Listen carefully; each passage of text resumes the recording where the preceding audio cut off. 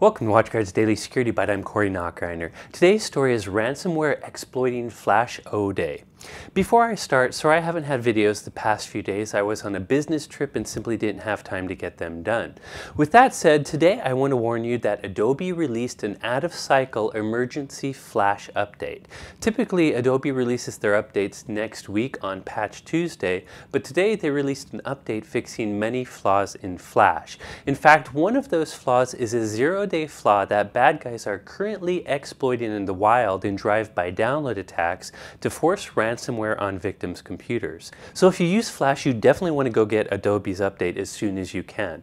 On top of that, frankly, I recommend you try to avoid Flash at all. With things like HTML5 and YouTube moving to other types of video playing programs, Flash really is not as necessary anymore.